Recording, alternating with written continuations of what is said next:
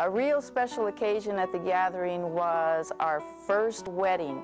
It was Michael Roberts and Becky Mondragon from Taos. They wanted to get married, and Michael called us up and said, you know, I have so many friends, then the only place they're all going to fit is at the gathering. So do you think that we could get married at the pit?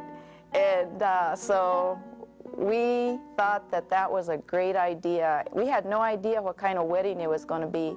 So when they started doing the preparations for the wedding, when the bride came down the aisle, she was not dressed in a dance outfit, but in a white wedding gown. And Michael Roberts was in his black tuxedo, and he was singing to his bride. It was just the most beautiful moment that I think we have experienced at the gathering, and one we will remember for a long, long time.